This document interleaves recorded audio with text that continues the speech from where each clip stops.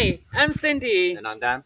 Well, last week we promised you that we would take you through the process that we're using to build our dream bathroom. We also said that we'd be back to you once we had a blank canvas. Well, if you look at me, it doesn't get more blank than that, right? Yeah. We just finished priming. Yeah. To get to this stage, it would have taken us about a week and a half because we have installed 2 layers of gypsum. Yeah, one grey board and then one green board on top of that. The green board being for the water areas like bathrooms and laundries and stuff like that. Yeah, but actually, do you know what, Dan? Let's just go inside and show the guys what the blank canvas looks like. It's better. We are now in the bathroom. We have a blank canvas. That's good. So what you see behind us is the wall that have been primed and gypsed up. And then the first task that we're going to be tackling is leveling the area where the shower tray will go and installing the drain as well, right? Yeah. As we move along, we will tell you a bit more about the product that we're using.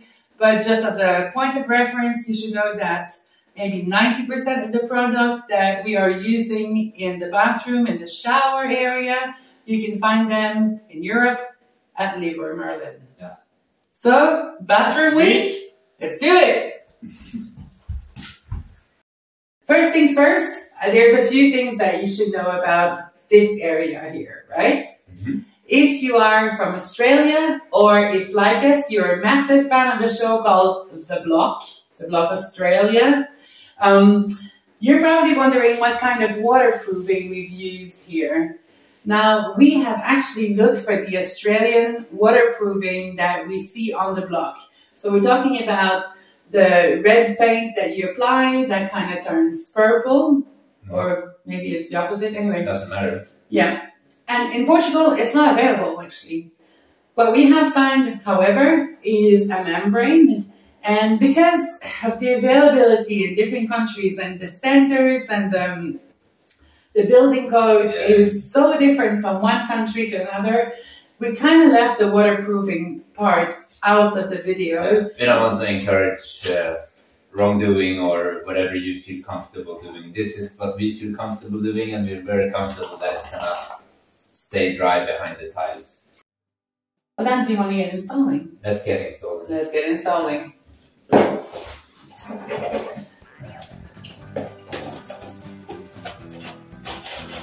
So right now what you're doing, you're just creating the lip, the profile. Yeah. Yeah. And it doesn't really have to be super perfect as long as it sits still and while we glue it. So we have a good contact surface when we put the glue on.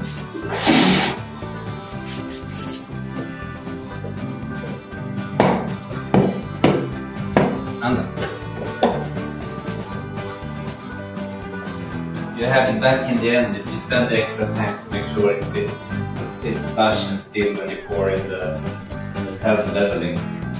But if this is a bit crooked and sticks up like that, it's gonna be a problem when you start the shower tray.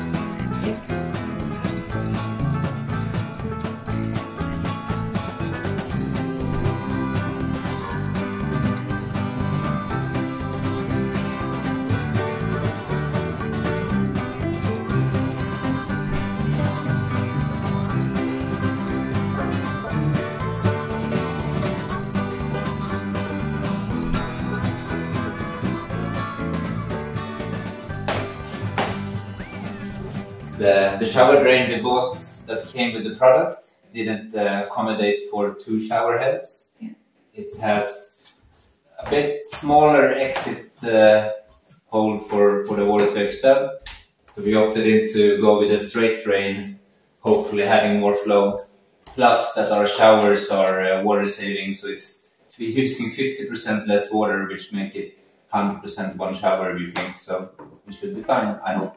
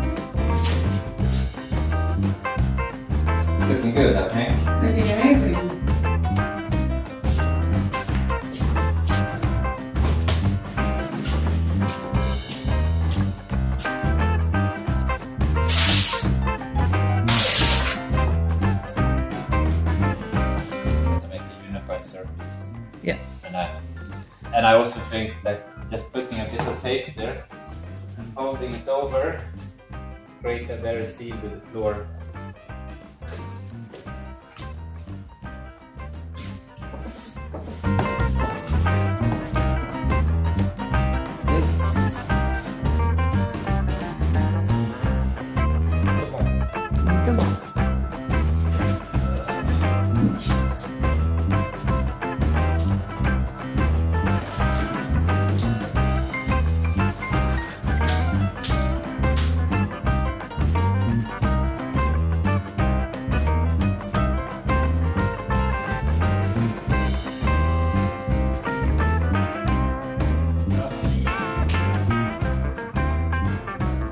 Basically what you're doing, you're adding a guideline just so that we know when we have reached the 5 mil mark. And that's the minimum, so maybe we should actually add a line of 1 centimeter as well.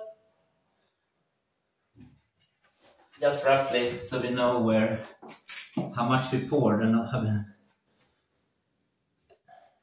Oh, the camera doesn't pick that up so well, but you guys get the idea. It's just too little. Just so we know where we stand. So while the self-leveling is on, it's hard to say if we poured 1 millimeter, 2 millimeters, or 3 millimeters. And it's just to get a good understanding of how much we poured and how much we need to pour to get it level from that end to that end. And we know it's leaning in this direction. So. But we still need to have 3 millimeters there according to the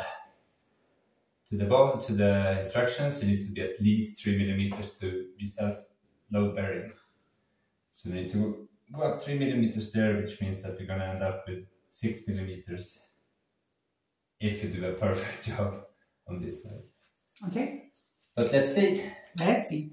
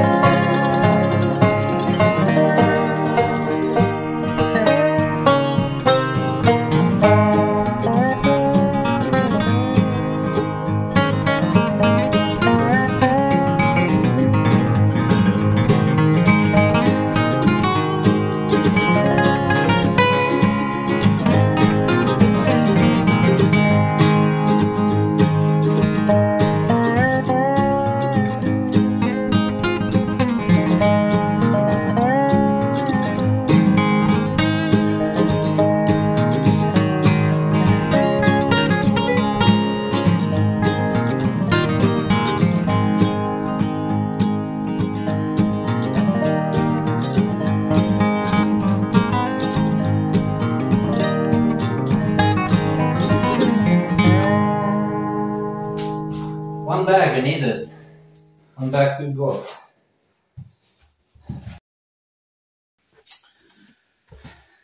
Okay, so we're now on day 2 of the bathroom. But right now I'm in the main living area. because this is the brightest room we have in the house. Now behind me is the wall where we'll have our office, more or less, just to get you situated. And as you can see, I've prepared 3 areas to test some colors. Now, the color that I'm most interested in testing today is our white, our gray white.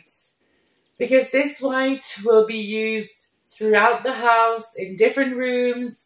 And then we just really want to make sure that we're happy with how it turns out with our tiles and also with the other colors that we have for the main living area, which is blue and green.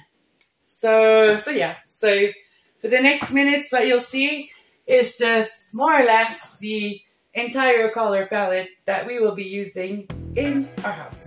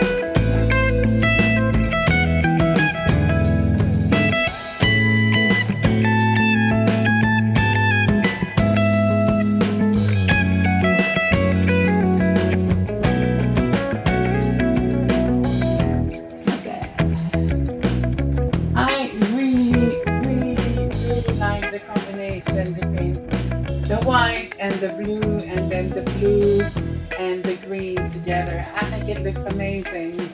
I have to see what Dan thinks. If I had to guess, we might go a little bit darker with that blue. But then again, it's not 100% dry. So now another thing that I'm really curious to see is how our tiles are going to be matching with those colors. Well, the bathroom tiles, the green one right here, we're only going to use them on one feature wall where we'll have the shower. So I'm not too bothered if there's a bit of a clash between the colors, the main living room colors. But these tiles, the white ones, we will also be using them in the bathroom, in the shower area, but in the kitchen as well. So I'm super concerned, or what I need to worry most about is just to make sure that these tiles are matching well with those colors. So I think this is a really nice combo. I don't know what you guys think. Yeah, so this is going to be pretty much our color palette for the bathroom, like this, which to me looks grand. This is going to be our kitchen. And this is going to be more our living room. So, yeah. Let's see what Dan thinks about that.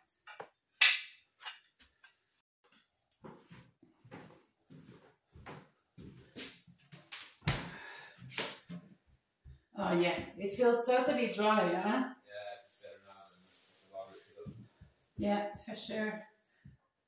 I mean, this has been drying for, what, maybe 15 hours or something like that? Yeah. Yeah, it feels really good. Awesome. Now on to 10-ton Tessie. Oh my God. Good or fun? What do you think? It's a good shower tray, is it?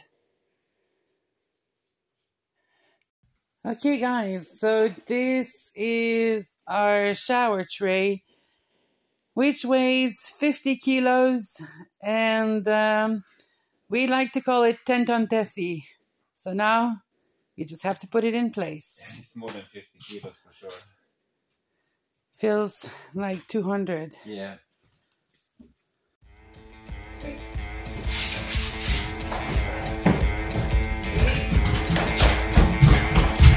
What's heavy? Stress. Oh my God, you are heavy.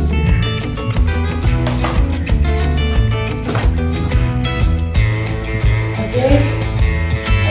1, 2, 3. Oh shit.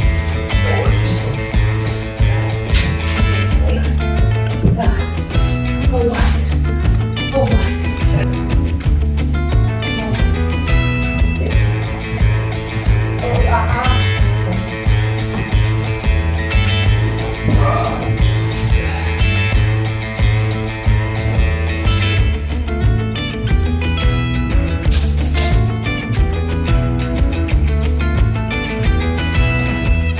Yeah, so basically what we've done is about 2.5 to 3 centimeters of glue or cork.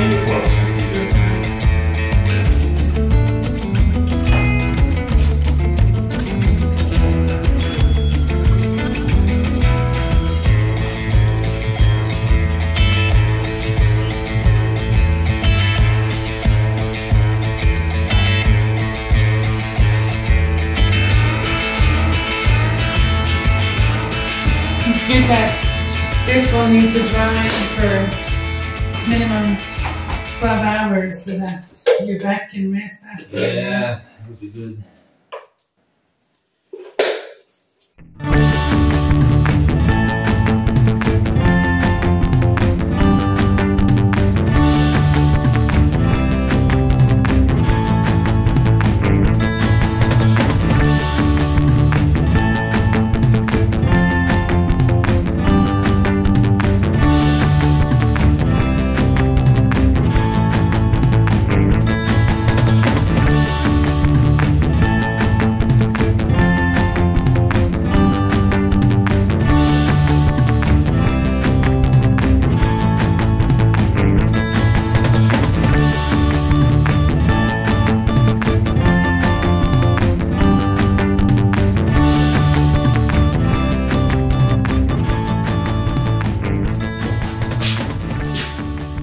We are now on day 3 of our bathroom. Now yesterday we poured the glue around the shower tray, and as it turns out, the glue isn't quite dry yet, right Dan? No, but the weather has really plummeted these couple of days, and it's wet and rainy, and I think that's what's giving the extra time for the dryer to For the dry time. Yeah, exactly. Yeah, the weather didn't improve the dry time at exactly. all. At all. So this means that today we can start painting at least one coat. This means that the shower tray will have a bit more time to dry, and yeah, we can still progress along and move along in the project, right? Yeah. Because you can't work there too much. No. Because We want it to dry in place first before we really work on it or step on it. Yeah, our shower tray needs to be fully dry and the glue around it fully cured in order for us to walk there. Yeah. So that means that you can't tile. No. But we can paint. And speaking of paint, we were just given a really, really good trick by our paint guy. And we think it's a trick that you might want to know if you don't know it already. So we asked Tony, shall we use the paint gun or shall we roll the bathroom? Right away for him, the answer was just roll it. For a bathroom, it's apparently preferable to roll your walls because you get a better finish. Better surface, apparently. Yeah. And the other thing that he was telling me is, of course, when you're using a paint gun, you have to dilute your paint a little bit. And in a bathroom, it's not recommended to dilute your paint more than 15%. More or less, that's what I got from the conversation. But do your own research.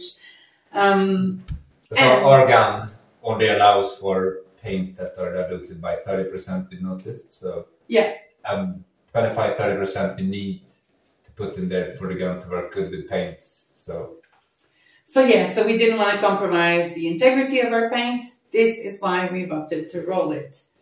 Now, one of the concerns we had about rolling your bathroom is that we didn't really want to have streaks. So for you guys who've painted before, you know that if you're going to be rolling, you always end up with these lines somewhere. Yeah. That dries a bit off, and then that means that your walls aren't too smooth.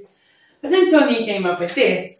I'll get closer to the camera, right? Let's do it for them, right?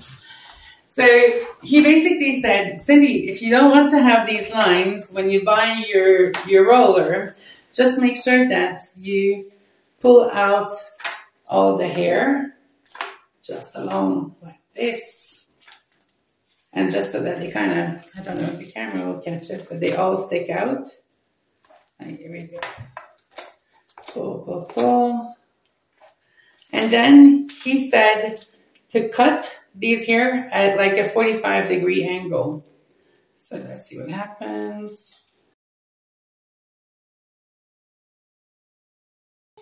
You want your 2 seconds of fame, do you?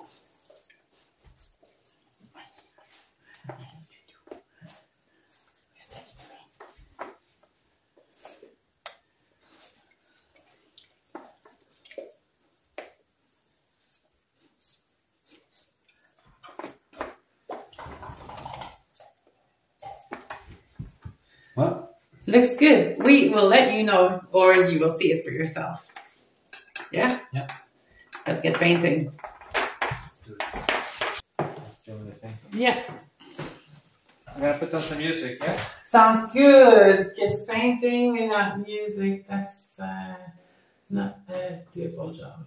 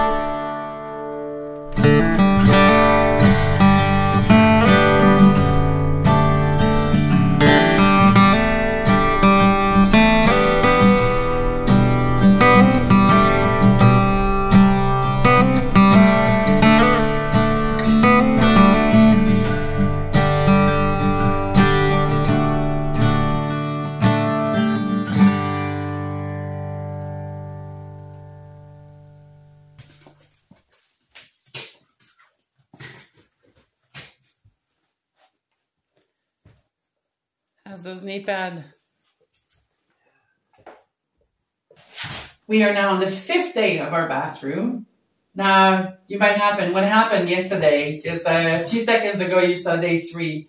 On day 4, pretty much all we did is apply a second coat of grey paint on all the walls and the ceiling, right? The paint is all cured. It's been 24 hours. Mm-hmm. This means that today we can start tiling. Yeah. Yep. But we had a bit of a dilemma, we have to say, right? Yeah, a bit. Yeah. So we have received Starlink yesterday, and then we had really, really, really high hopes that it would just be plug and play and like suddenly we'd have internet. But it didn't work like that, did it? Not really. No. We tried about 10 spots on our land and we are not managing to get a stable internet connection. Which means that in order for us to continue testing Starlink, there needs to be some massive pole mounted and antennas and trying out even more location. So we had the choice to either tile or look for the best spot for Starlink. Mm-hmm. And we decided to tile today because the showers are getting cold. It's getting frisky outside. Oh my goodness grace. We are both longing for a really nice and hot shower. And because the weather is changing, then the priority needs to be tiling the shower, right? Yeah. Summer is fine, but now it's starting to be very frisky when we have to shower at 9 o'clock in the evening. It's a bit cold. It's a bit cold, so because of that, we're going to be tiling the bathroom, and it means that we need to put internet on the back burner again. Yeah. But it's okay. Internet, warm shower wins in the I third. think so. Right now, just have to contact the support of Starlink and see what they can come up with. If not, we just have to, I don't know, continue searching. Yeah, continue searching. The other thing that we should tell you as well is that we have 7 boxes of green tiles. Now, initially we were supposed to just do the feature wall, but you guys know we change our mind all the time. And now we're actually considering doing this wall as well with green tiles. We think it's going to help blending in our shower tray, which is black. So, but we don't know yet if we will have enough tiles to do this. So that's another reason why it's important to start tiling now, so that if we run out of tiles, then we can either make a decision to go for white, which we had originally planned, or we can decide to order more tiles. Now, because our tiles are Portuguese made, we are very lucky in terms of delivery time. We're looking at about a week and a half, so it's not too bad. No. So, and they're quite cheap as well. So, so yeah. These tiles right here, they are actually our compromise style, right? Initially, we had planned to go with teal and brown tiles, and then on either side, we were going to have some copper tiles, but turns out that the budget got smaller and smaller, and one of the 2 tiles that we initially planned to put in the bathroom were 45 euros a tile. And we needed around 12 of them, so that wasn't possible anymore. So we opted for this model in green and in white, which are $18.99 a tile. Yes, $18.99, not a tile, a box. $18.99 a box. Yeah. And they're also lighter than the other ones. Yeah. Very much lighter. So we welcome some relief on this corner because it's already a bit heavy with the shower tray and the leveling cement, and the tiles gonna be on the walls. So if we can lighten up the walls a bit, it's all good, I think. Yeah, yeah. So without further ado, let's get tiling.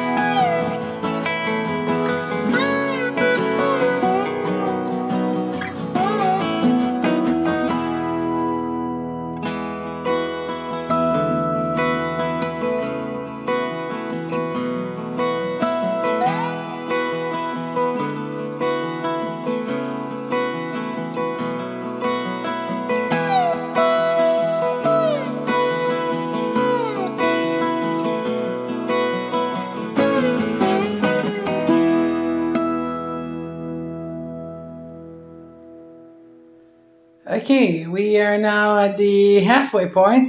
So we've got half of this done, and the other half needs to be done of the feature wall. So far, it's going... Great, I think. Yeah? Our tile cutter is a bit... it is what it is, but let's try if it's a good job.